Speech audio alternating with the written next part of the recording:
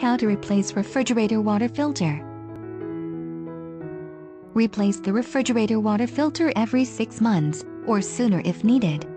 If the indicator on the control panel flashes, it is time to replace the water filter. Start by turning off the water valve that connects to the refrigerator water line. The valves are usually located underneath the kitchen sink or in another adjacent cabinet. If you don't know where the water valve is, contact a plumber or follow the refrigerator's water line to the source. Dispense any water remaining in the water line into a container. The location of the water filter varies depending on the refrigerator. Here the filter is located inside a cover on the top left side, and here it is on the top right side.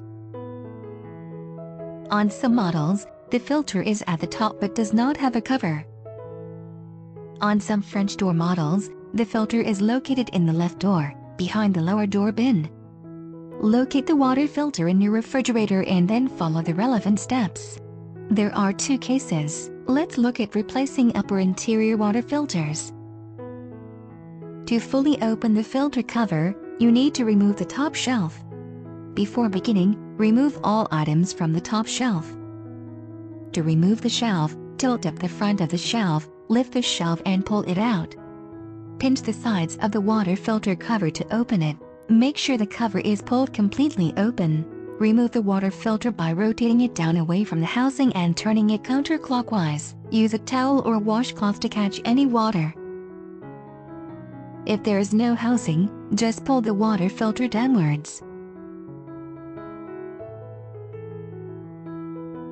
For water filters without a cover, remove the filter by rotating it counterclockwise. For the water filter located in the door, open the left refrigerator door. Remove the lower door bin by holding each side and lifting up. Behind the bin you will see the water filter. Swing the water filter out slightly and turn the bottom counterclockwise to remove the filter. The model number of the water filter is written on the filter label. Purchase a replacement filter by searching for the model number on the LG.com website or at your local home improvement store.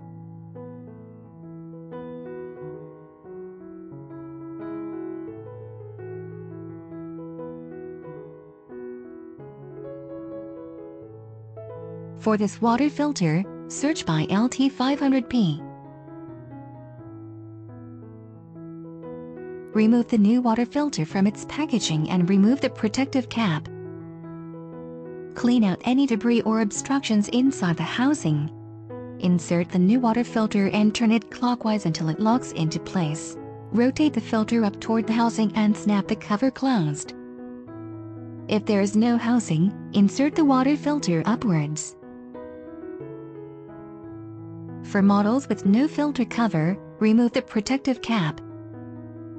Hold the new water filter so that the tabs at the top are facing to either side. Insert the filter and turn it clockwise until it locks into place. If the filter leaks after installation, clean the housing again and reinstall the filter before calling for service. Reinstall the top shelf. Don't forget to remove the protective cap. Clean up any spilled water using a soft dry towel. Insert the filter into the housing and turn it clockwise until it locks into place. Swing the filter back. Reassemble the door bin. Be sure to push down on the door bin until it is fully seated. Turn on the water valve that connects to the refrigerator water line. Dispense a total of 2.5 gallons of water in 30-second intervals to remove trapped air and to prime the system with clean drinking water.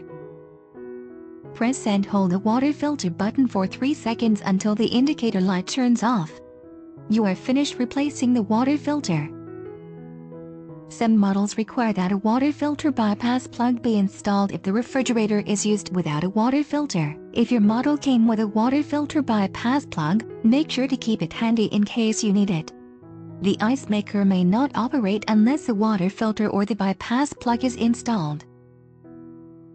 For more information, Visit the LG.com website and click on the support menu.